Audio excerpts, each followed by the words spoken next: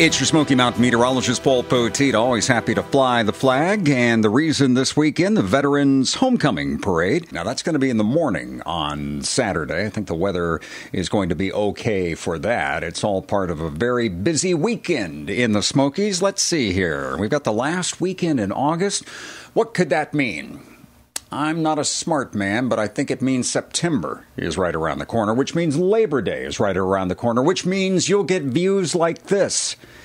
Views like this are really, really popular, and they're everywhere in the Smokies. That's why the Smokies are so popular. Now's the time to nail down those fall cabins. Go to our website and click on the Save Money section. That'll take you to our specials page. You can actually get last-minute Labor Day deals on cabins. Still plenty of good deals on those fall cabins. Hey, I was just reading the other day, according to a professor in Carolina, that at least in western North Carolina, the leaf color is expected to be spectacular this year, in part because of a lot of dry weather this season. And we've certainly had some cooler conditions lately, but that's about to heat up. Summer's going to be back with temps around 90 in my 7-day forecast. It's coming up. So the best day for outdoor plans this weekend, Saturday, zip. With your friends, maybe, just keep an eye to the sky. There is a slight chance of afternoon showers and storms. The chance on Sunday is a little bit higher, so maybe that's the time to explore some of the shopping in the village downtown. This weekend also brings the last regular season homestand for Smokies baseball team, and all kinds of fun things are going on, as always. They always put on a great show.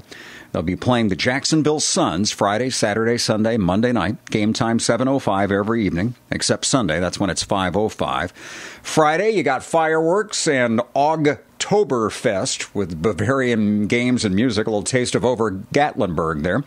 And then it's Price is Right night on Saturday. Come on down. Sunday, the first 1,000 fans get a Smokies pennant, and that's followed up by Dollar Monday.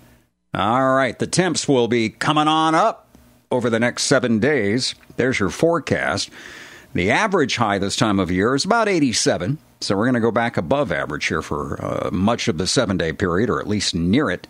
Nighttime lows, they were in the 50s last week. We had one morning at Mount LeConte last week at 37. Well, the mountains will still be cooler through this stretch, but not quite as chilly as it has been. Chances of storms, slight Saturday, better Sunday, slight chance again on Monday. Next week, just mainly hot and more humid. Back again with another update soon from visitmysmokies.com.